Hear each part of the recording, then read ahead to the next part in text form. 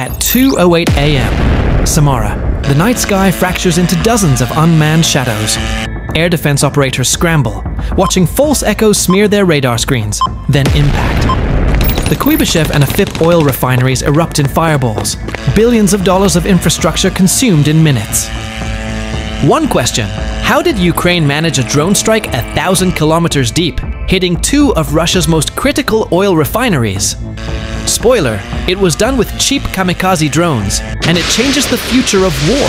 In the next 9 minutes, you'll discover how Ukraine fused swarms of kamikaze drones with AI navigation to evade Russian air defenses, why striking Samara and Krasnodar refineries crippled Russia's fuel backbone. The battlefield math-proving drones worth thousands can paralyze assets worth billions. This isn't just another headline. This is the science and strategy of modern drone warfare, the kind you won't see on TV. Did you know? The Kuibyshev refinery in Samara alone supplies 2.5% of Russia's entire fuel output, and one drone strike lit it up like a second sunrise.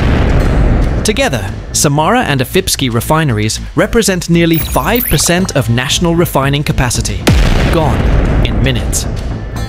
Here's what really happened the night Ukraine's drones turned Moscow's fuel fortress into fire. Subscribe for cinematic war tech breakdowns, where we fuse battlefield tension with the engineering behind it. And tell us in the comments where you're watching from, and share this story with someone who still thinks distance equals safety. Above the Volga River basin, Russian radar screens flickered. Operators stared at echoes, tiny moving dots they dismissed as noise. Static, interference, a phantom swarm. But this wasn't noise. This was the spear point of Ukraine's most daring long-range strike yet. From 1,000 kilometers away, Ukrainian drones, no larger than compact cars, were already slicing through Russia's night sky. Engines barely audible, flying low, hugging terrain. Their mission: torch the beating heart of Moscow's fuel lifeline. One target, the Kuibyshev refinery in Samara. Another, the Afip refinery in Krasnodar. Both are among the largest refineries in Russia.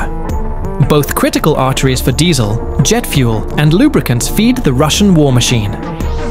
At 2:13, the first swarm broke through air defenses. At 2:15, explosions roared like thunderclaps. And within minutes, the horizon glowed orange. Russia's energy giants were burning. The targets that night weren't just industrial facilities. They were the invisible engines of Russia's war machine. Kuibyshev Refinery, Samara, a massive processing hub with a capacity of nearly 7 million tons of oil products annually. Situated deep in Russia's Volga heartland, more than 1,000 kilometers from Ukraine, it supplied frontline diesel and jet fuel, lubricants, and gasoline for armored columns and attack aircraft. To hit it was to choke Moscow's spearheads before they even rolled out. Afip Refinery, Krasnodar, another fortress of industry, processing more than 6 million tons annually. Positioned just 380 kilometers from the front, it was a cornerstone of southern Russia's logistics chain. Its outputs powered trucks, APCs, and artillery units grinding against Ukraine's defenses. Combined, these refineries represented nearly 5% of Russia's total national refining output, a figure that seems small until you realize it feeds thousands of vehicles daily. Both sites bristled with protection. Layered Panzer S-1 batteries, radar domes, and electronic warfare systems. Yet Ukraine's drones weren't after buildings. They were after Russia's perception of safety. And if Moscow thought 1,000 kilometers was enough distance to stay untouchable, this night would prove otherwise. If Russia's billion-dollar refineries were shielded by SAMs, radars, and jammers, how could drones built in Ukrainian garages even get close? On paper, this mission bordered on suicide.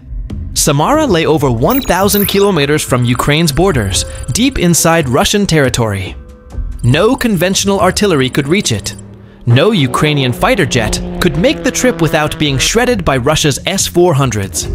Russia's layered SAM belts around Samara and Krasnodar were among the densest in the world. Panzer systems sat on rooftops, their cannons and missiles ready to shoot down low-flying threats. Ground stations in Kursk and Belgorod jammed GPS, injected false coordinates, and fried circuits. Any drone relying on satellite navigation alone would wander off course and crash. The Volga Basin offered little cover. Open skies meant every radar sweep could catch intruders.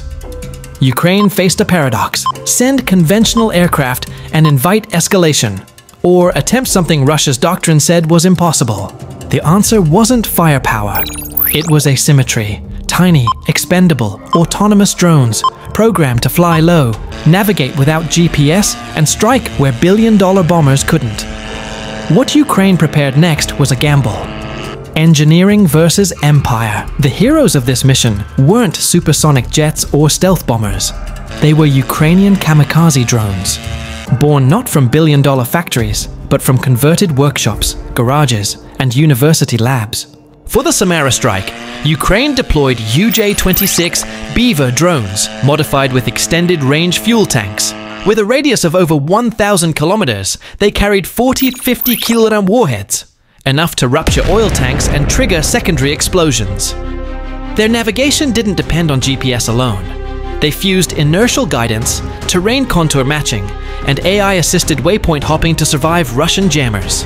For Krasnodar's Afipsky refinery, a mix of lighter drones flew. Small, radar-evading kamikazes hugging terrain at treetop level. Their warheads, shaped charges optimized for transformers, fuel lines, and pump stations. What made the strike devastating wasn't just the hardware. It was doctrine. The swarm was airborne, each drone locked to its path. But theory is clean, reality is chaos. Could fragile UAVs survive jammers, radars, and interceptors long enough to hit?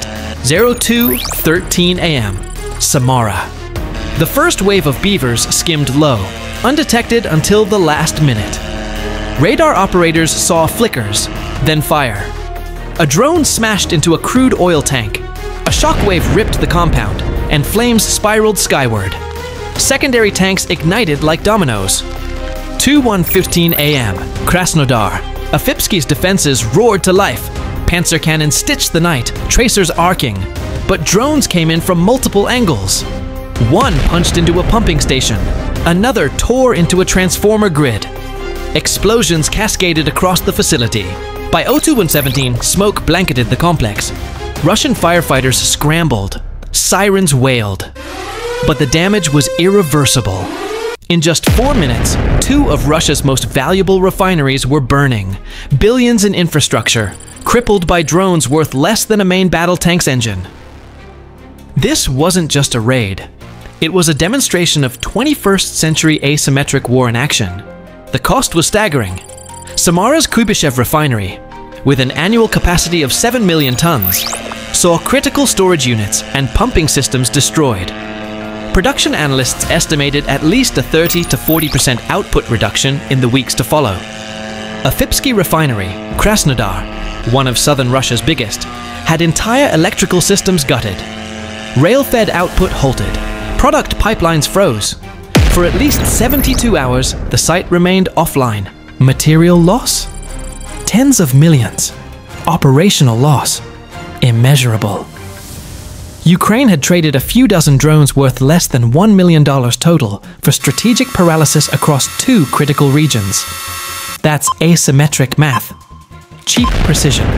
Crippling costly empire. This was more than sabotage.